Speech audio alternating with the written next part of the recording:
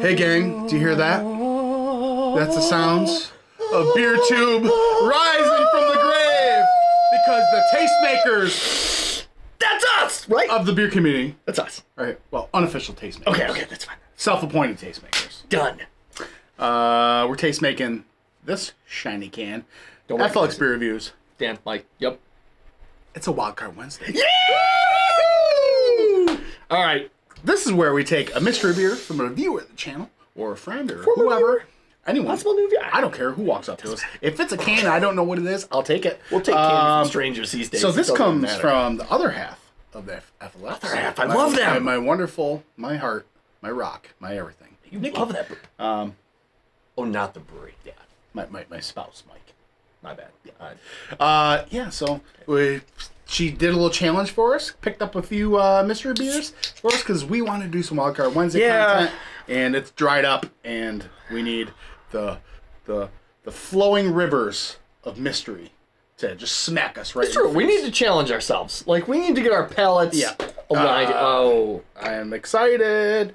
We've already done a couple, and it has been legit. What the heck? That? Okay, so it looks like an IPA, but but I don't know. There's something. There is different. a lot of shit. There's something different. The bubbles are a little slow to rise. If you know what I'm saying. There is a lot of suspended stuff. See, I think. Hold on. We know what we gotta do. We're gonna do this because I feel like things are about to happen. Okay. It's suspension. It's Stallone and Wesley Snipes and Crowd Frozen and the demolition of men. Okay, so I think we have to kind of do this. Because you got all the suspenders. Yeah, I think I got all the suspenders. And I had no suspenders. Yeah, he needs some suspenders. Gotta keep these pants on his belly. So it's off the rails already. It looks like a jam, like a peach apricot jam. It looks super from afar. thick. If I walked in and I said, "Oh, you got an oxidized DQ," absolutely. Yeah, it looks like a slightly oxidized IPA. Yeah. But right off the bat, I think this is going to be some heavily fruited sour or something, or it's just it's like Hop Butcher, where it's just globs of just like just yeast and hop residue. Let's get a whiff. I'm not getting much. It's a little subdued, but it's very subdued for me. Hold on, let me smell it. No, there's nothing. All right, there is. Okay, you go ahead. Okay, so I'm definitely getting some like real overripe, like cantaloupe melon, a little citrus in there. That's so strange. I'm getting like not a lot. Maybe a touch of pineapple. Little dirtiness to it, but here, smell mine. Smell the same? It's starting to open up a little bit. Yeah, it's citrusy. It's tropical citrus. But man, it's got to be like a heavily... Oh, that shit there. Let's dive in. Cheers. What if they can hear the fan? I think I left the fan whizzing in the background. It's going to bother the production, Dan. See, you know what? You know why I couldn't smell it? Because I'm not the scent maker. I'm only the taste maker. That's true. I'm not really sure what all the responsibilities of a tastemaker are these days, so... Oh. It's good. It's not a fruited sour. There's a really nice... I think it just might be an old IPA. Yeah, because there's a really nice dry bitterness to it, low grassy. It's still... the flavors are popping more than the nose was. It's citrusy. I'm still getting all the pineapple, orange pith, melon. I feel like there's got to be citra in there, but maybe it's just old. If it's old, it's still drinking very fantastic. It is. There's a very wheaty presence with this one. Okay. I'm getting a lot of wheaty, kind of bready kind of malt character. Bubble gum in there too. Yeah, but it's just like I'm in the middle of the field with that wheat. Oh man, it wintergreen? There's a little minty aspect thing in there. Yeah, there is. I'm not the only one. Like, there's a little mint in there. No, not you say it. Okay. It's almost like a rye spice kind of thing. Okay. Drying.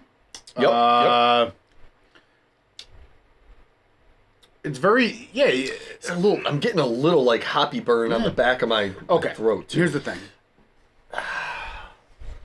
Body 7.5% double IPA.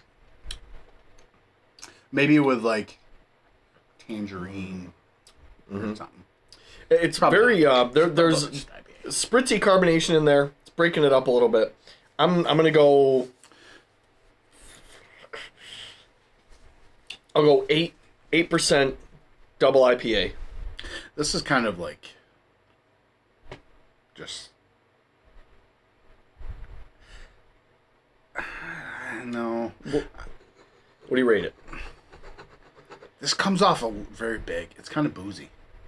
And I don't know if it's just like not big, but it's just, I don't know.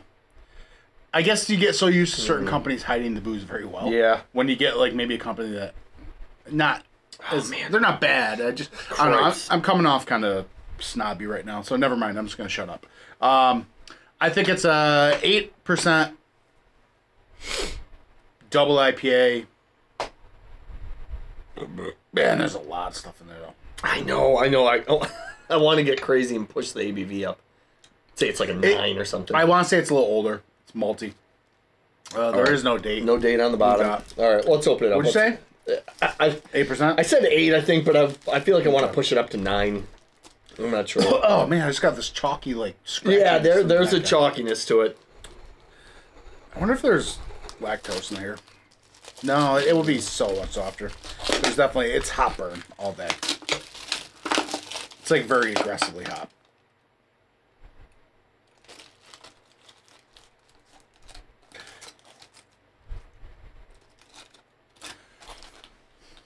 So like, yeah, I mean, some companies.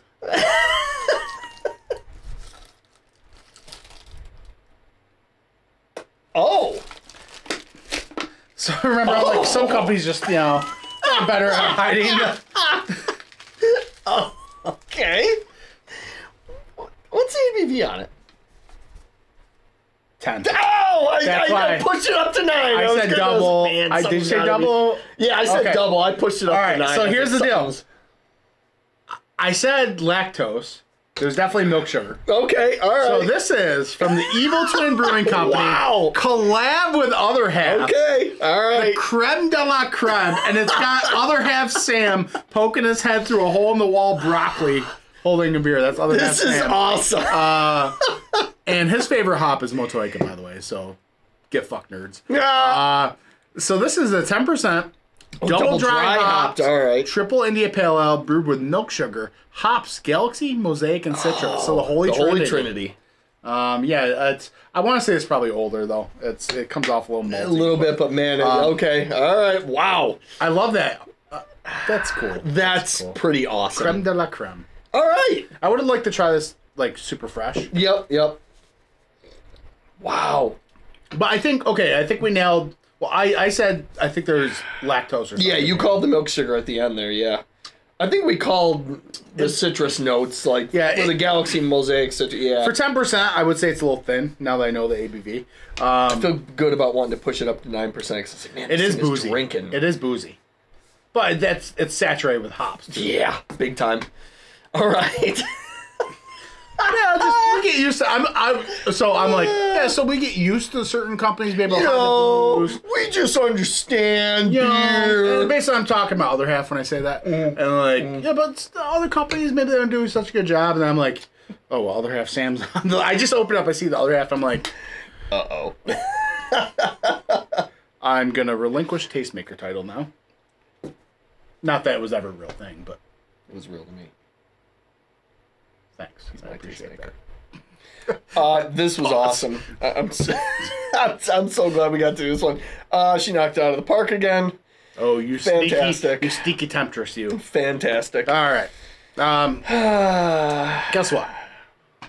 What? Did you know we have an email? Mm-hmm. flxbeerreviews@gmail.com. Okay.